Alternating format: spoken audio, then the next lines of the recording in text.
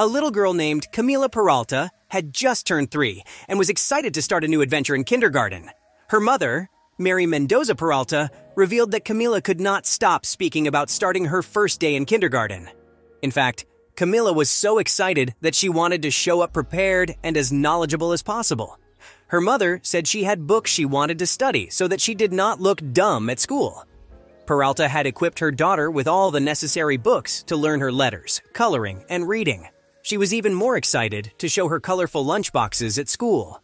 But before Camila could even get a chance to experience kindergarten, her mother said she started developing symptoms such as stomach pain, fever, and vomiting.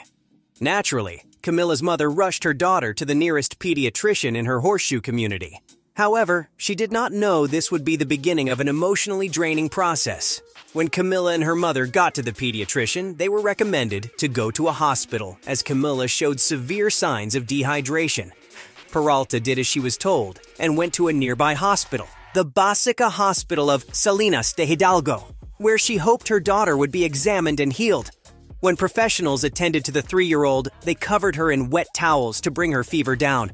Then Peralta was sent to get suppositories. After a few hours, she was given a serum and painkillers and was told Camila was ready to be taken home. However, Camila's parents did not see any improvements in their daughter's health.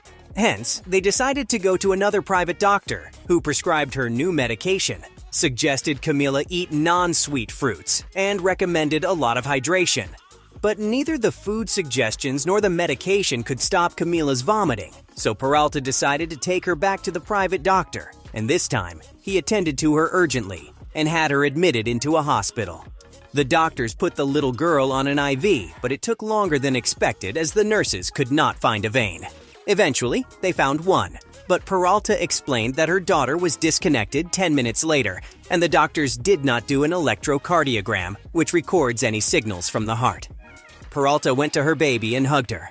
But as much as Camila lay there helpless, her mother said she felt her try to gain the strength to hug her until she was told to let her go so she could rest in peace. Camila's parents were told their daughter had lost her life. Peralta was then put in a room and told she could not see her daughter.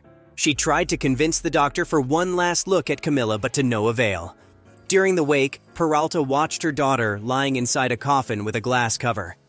At first, she saw that the glass was steamy, and she wanted to open it, but was advised by her family members not to, thinking she might just be hallucinating from the pain of losing her child. Eventually, her mother-in-law looked through and saw Camila's eyes moving. They quickly took her pulse and realized her heart was still beating. The family immediately called for an ambulance, but as they rushed to the hospital, Camila's heart rate got lower and lower, and by the time they got to the hospital, Camila was declared dead for the second time. Camila's family was now sitting with 2 death certificates, disappointed by the inadequacy of the medical attention they received. They wanted justice for Camila. Peralta admitted she was holding a grudge against the doctors who failed to diagnose her daughter and treat her appropriately. All Peralta wanted was to prevent this kind of negligence from happening again. She has filed a complaint with the authorities of the Villa de Ramos municipality, but they have yet to contact the family. Peralta was sad to have lost her daughter, who she described as a people person who was kind to everyone. She will do anything to fight for her innocent daughter's life.